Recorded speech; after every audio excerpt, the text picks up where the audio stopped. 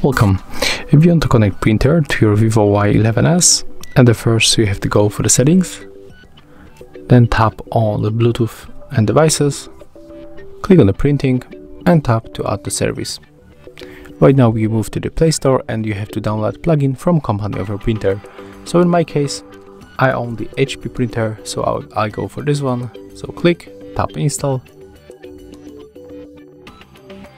Right now we can open. Move from the through the first steps, then accept everything, close it, and then I will show you example how we can print something. So I will take the picture, open picture, click right here to share,